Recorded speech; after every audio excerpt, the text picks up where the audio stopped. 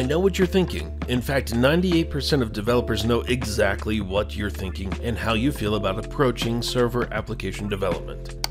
Okay, I made that number up, but hopefully you get the idea. Being brand new in the world of server application development is very daunting. And if you've chosen PHP as your first server-side language, then 1, you're very wise, and 2, you've come to the right place. I'm Jeremy McPeak with Tuts Plus, and in this video, I will show you how you can use PHP in HTML. But first, if you are looking to create a professional website or you want to add features to make your website stand out, then head over to CodeCanyon, the marketplace for high-quality JavaScript and PHP components, HTML5 and mobile templates, and so much more. The items at CodeCanyon can help you easily add the functionality and eye-popping visuals that you need to meet your business's goals. You'll find a massive library that contains thousands of JavaScript and PHP components and almost 20,000 HTML and mobile templates. Needless to say, you'll find what you're looking for to take your site to the next level. When you're writing a PHP application, your code is going to go inside of a PHP file. So let's start by creating one, and we'll just call it time.php. Now let's first of all talk about the extension, because the extension is very important. PHP is code that executes on the server, and the extension of a file tells the server how to handle that file. Like, for example, if you have a file called time.html, well, because it is an HTML file, the server knows that it needs to find that file on the file system and then send that file back to the browser. But it does a little bit more than that. It also says, hey, browser, this is an HTML file, because the browser itself doesn't know. So the server sends that file back, says, hey, this is HTML, and then the browser then knows to treat that file as an HTML file. It does the same thing for CSS and JavaScript and images and all of that, but for PHP, it's a little bit different, because on the server is a program called PHP. And whenever you request a PHP file, well, the server sees that PHP extension and it says, I need to take this and I need to send that to the PHP program. And then it is going to execute our code inside of that file. So you can think of a single PHP file as a mini little application, because that is essentially what is being done on the server. It's executing that code, and then we get to see the result of that code in the browser. So let's do this.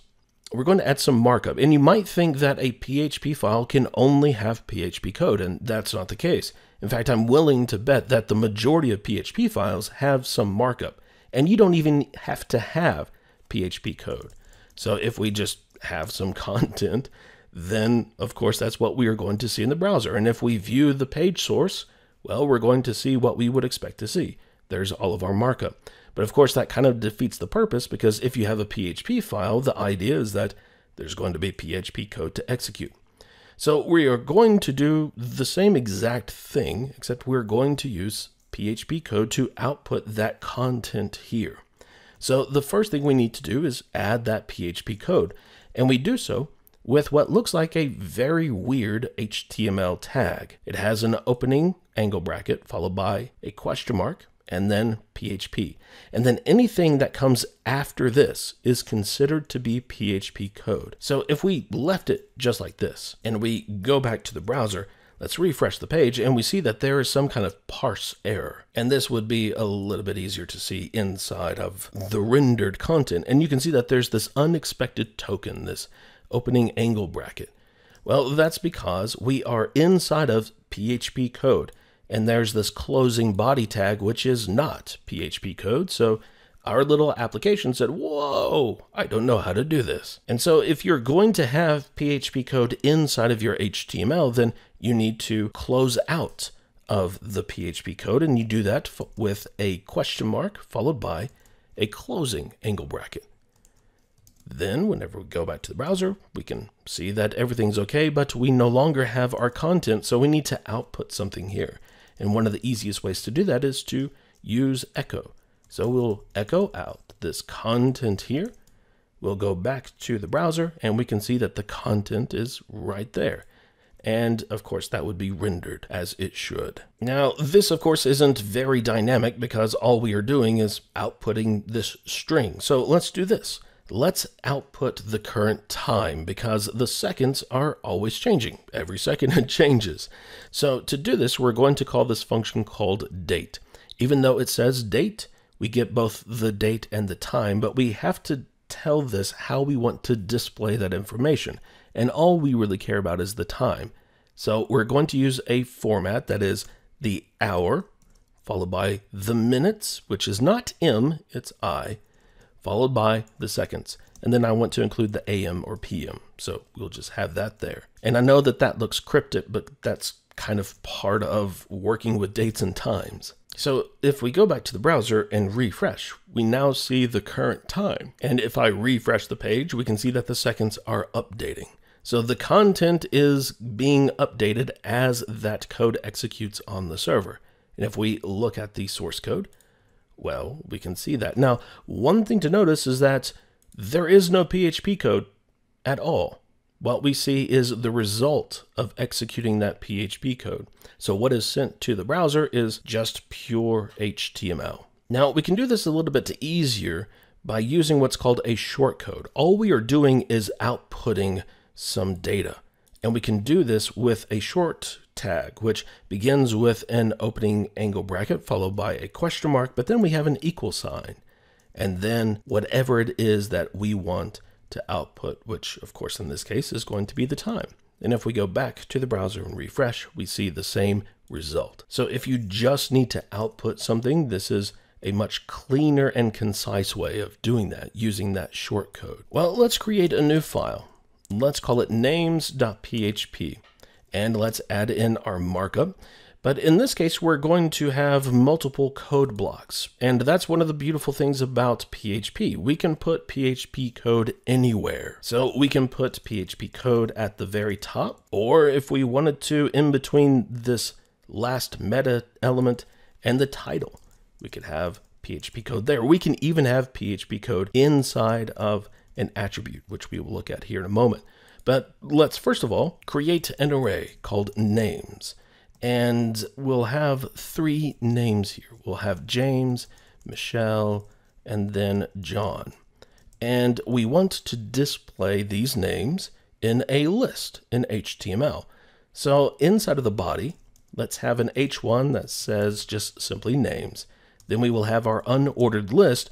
And then of course, inside of this list, we want the LI elements for James, Michelle, and John. And since that information is in an array, one of the easiest things to do is to use a loop. And in this case, we're going to use a for each loop. So we want to switch into PHP code. We're going to use for each names as name. And then we will have the body of that loop.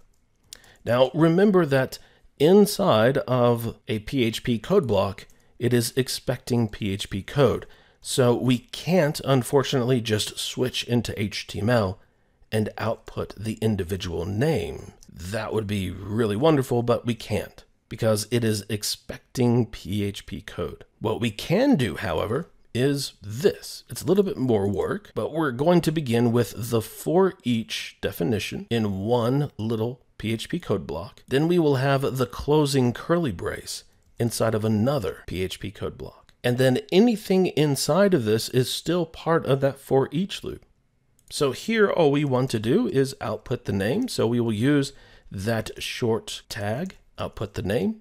And whenever we navigate to that page, let's do that, we will see the names, James, Michelle, and John. And of course, as we add elements to this array, let's have Jerry. Whenever we view this in the browser, we will see Jerry added to the list. Well, let's add some style here, and we'll use PHP to dynamically apply that style. So we'll have 2 classes, one for, let's say, a background color of navy, and we're going to call this some names. And in fact, we're going to do a little bit more here. We'll have the background color of navy, and we will also have the foreground color of white. That way we can see the text. And then we will have more names, and we'll set the background color to simply gray. And let's say that we want to change the background color of this UL element based upon the amount of names that we have. So if we have, let's say, 3 names, we will use the Some Names class. If we have 4 names, we will use the More Names class. And we will do that just like this. We are going to use PHP, we'll use the short tag, and we want to get the length of our names array. So if it is greater than 3, then we want to use the More Names class. Otherwise, it's going to be the Some Names. Let's save this. Let's go back to the browser. Let's refresh. And we see the background color of navy and the text is white. But let's add back in that Jerry. And by that, whenever we refresh the page, we're going to see that it completely changes. We now have a background color of gray. Now, the last thing that we will look at is including other PHP files, because that's one of the features that PHP gives us. Not only can we have markup and code inside of our PHP file, but we can also include a completely separate file. So let's create a new PHP file. We're going to call this style.php. The idea being that we are going to take the style that we just wrote, we're going to cut that out and paste that inside of the style.php file. The idea is that we would want to use these classes in multiple files. And yes, of course, we could do this with CSS. So I guess let's change this, something that would be a little bit more realistic. We'll call it header.php.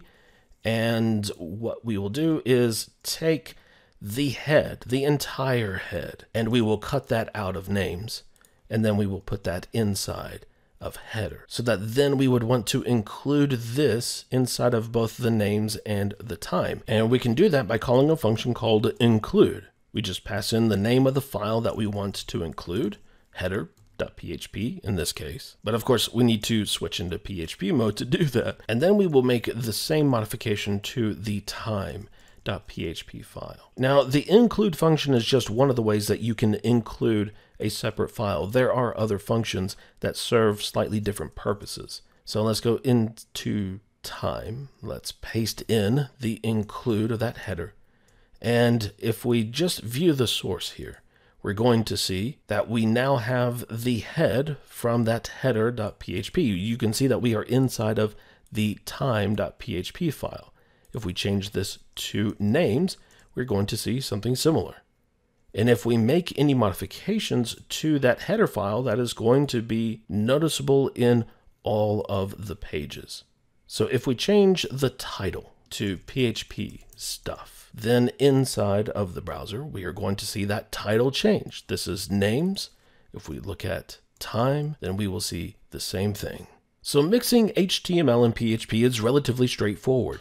You, of course, want a file that is a PHP file, meaning that it has a PHP extension, and then you can add your markup or your PHP however you need. And of course, there are many different techniques of how to do that. In fact, we cover that and so much more in the PHP Fundamentals course here at Tuts Plus. It's completely free, so be sure to check that out.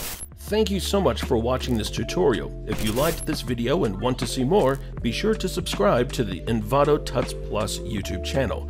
And of course, if you want to learn more, check out the other fantastic tutorials that Envato Tuts Plus has to offer. I'm Jeremy, and I will see you next time.